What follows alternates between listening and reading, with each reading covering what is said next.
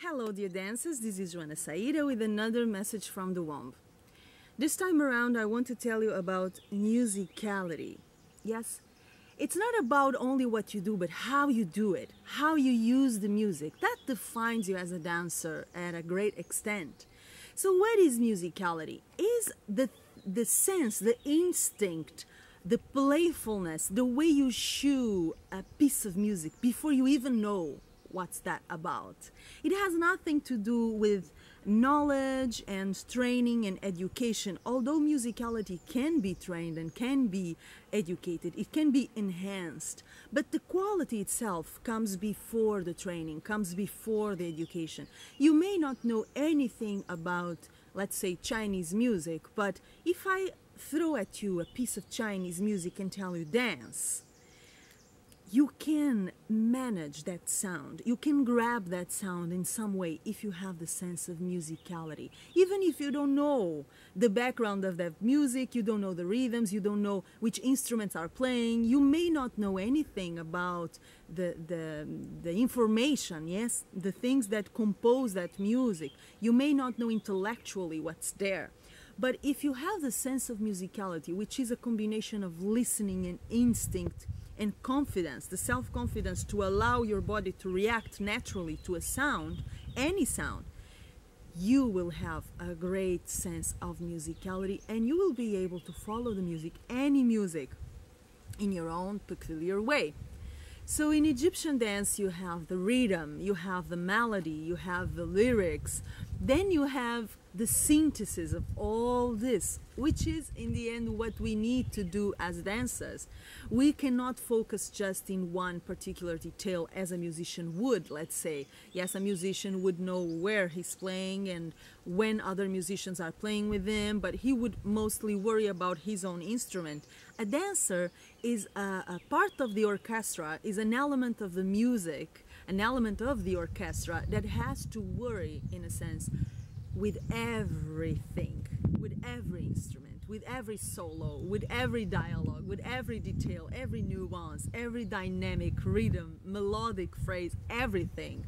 So she is the bridge between the music and the manifestation of the music, the physical manifestation, which is the dance. She's also the last element, the element that will add the emotional experience to that music. So aside from the rhythm, the melody and the lyrics, there is this synthesis, this digestion, this essence, this juicing of these elements that a dancer must be able to do. And there is also a music inside of the dancer. So as a performer, for instance, with my orchestra, I remember I used to add a lot of musical bits to the music which was already composed. And the musicians understood it and they played it. So as a dancer, I am a creative or a co-creative element regarding to the music. I'm not just a translator of the music, no. I am an active part of the music.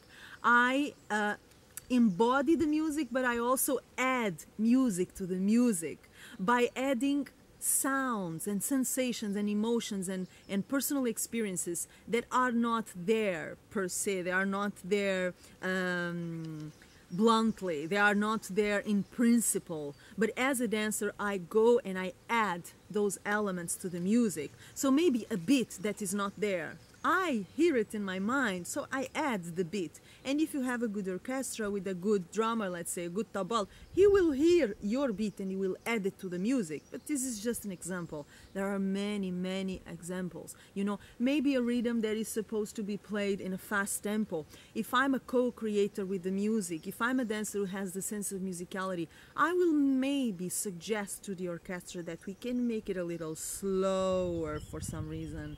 So I change the music according to my own perspective, my own sensibility, my own feeling. I add something to the music. I am a musician in my own right as a dancer, and I train myself so that when a sound comes, any sound, I'm able to instinctively create from that sound as a partner in a dialogue. independently of how much I know about this sound or how much I don't know about this sound. Yeah, so it's very important that as a dancer you understand vocabulary and all the knowledge, but musicality and co-creating with the music, working with the music is very important, and it will make the distinction between an average dancer, cute, perfect movements that everybody applauds, and an artist that shifts people perceptions. So you have to also to choose what you want to be. You want to be a cute doll and applauded because most audiences don't know much about Egyptian dance. So if they see somebody cute doing cute stuff that they're already expecting, they will applaud. That doesn't mean it's a great thing. It just means that's the standard. That's what people are expecting to see. So they think this is the best they can see. But if you are an artist, or if you want to do Egyptian dance in an artistic way, you gotta go further than that, baby. You gotta go higher than that. So working with the music and knowing how to grab and how to add and how to play inside of the music is as important, if not more important, than having all the vocabulary, having all the knowledge. Yes? So musicality. Do your musician thing, baby. Don't be a mere translator, a traditore, somebody who betrays